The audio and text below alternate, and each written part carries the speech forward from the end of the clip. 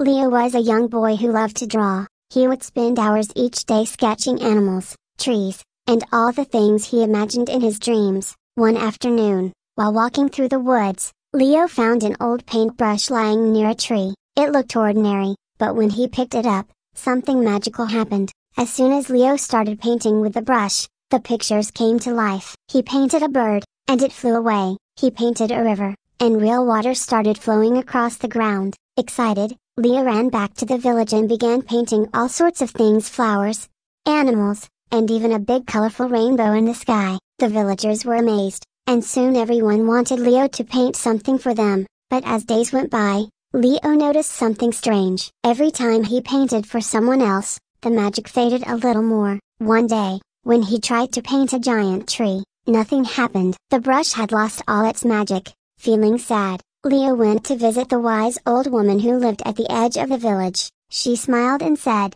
"Leo, the magic isn't in the brush, it's in your heart. You brought these things to life because of your kindness and imagination." With a newfound understanding, Leo started painting again, not for the magic, but because he loved creating art. And though the pictures didn't come to life anymore, they were still beautiful and brought joy to everyone around him.